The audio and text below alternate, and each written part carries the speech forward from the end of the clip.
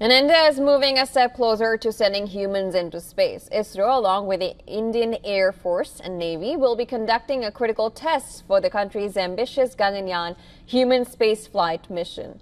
Now, if weather and technical conditions do permit, the test will take place around sunrise in the Bay of Bengal off Sriharikota.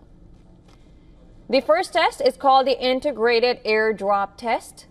A heavy-lift Chinook helicopter will carry a 4-ton capsule, similar in size and weight to the astronaut module, up to an altitude of 4 kilometers before releasing it into the sea.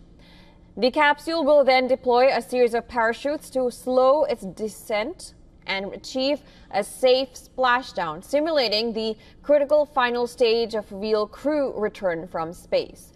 Once the capsule lands, Indian Navy warships INS Anvesh will move in for recovery using cranes to hoist it safely onto the dock. The test is part of thousands of trials required before India attempts its first crewed mission.